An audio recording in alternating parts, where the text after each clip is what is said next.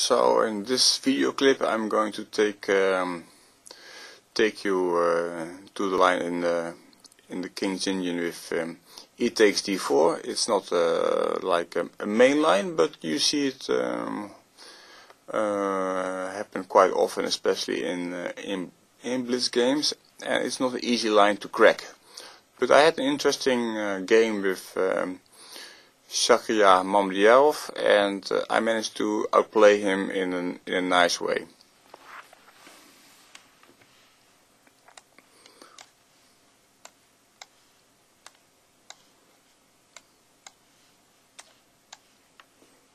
This game was played in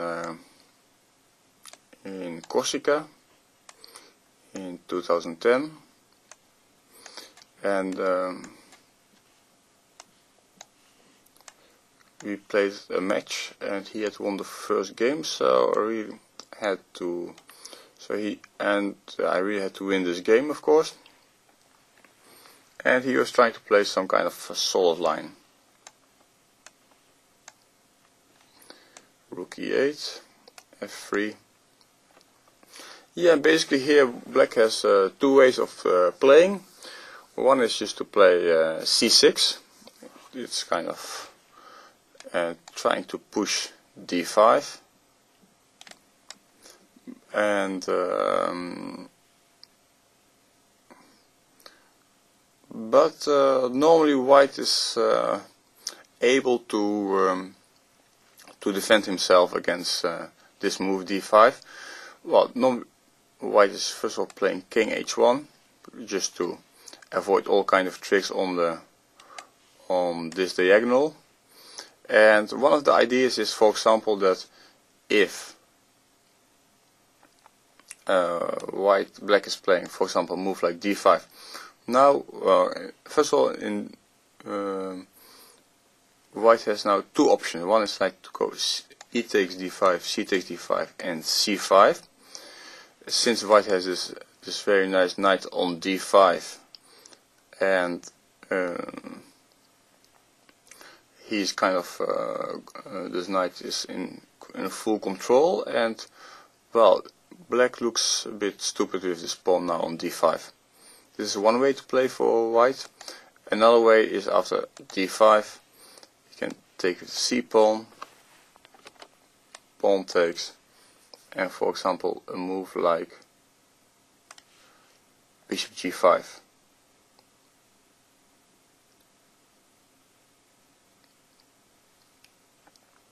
And okay, it's a bit unpleasant, this spin, and if black is taking on e4, it will be knight takes e4, and there will be some pressure. Anyway, in general, white can manage to prevent black from playing this move d5. So it means that if white can simply then consolidate by, let's say, playing bishop g5, queen d2, putting the rooks on, let's say, c1 and d1, and he wants to put pressure finally on the move on the pawn d6. White has space advantage, so that's why this line is not so popular for black. Mamliarov played a bit more active move, trying to force things. He plays here move knight c6. We defend our knight h5, queen d2, and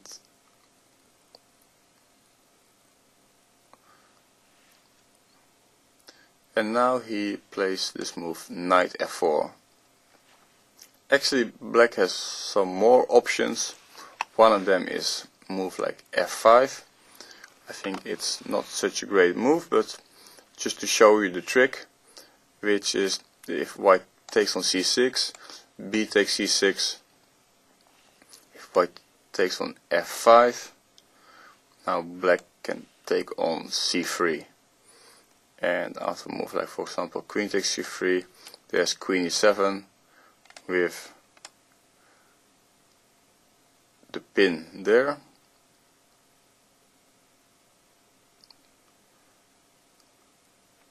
And so it's if king f2, queen h4 check. King has to go back and queen e7.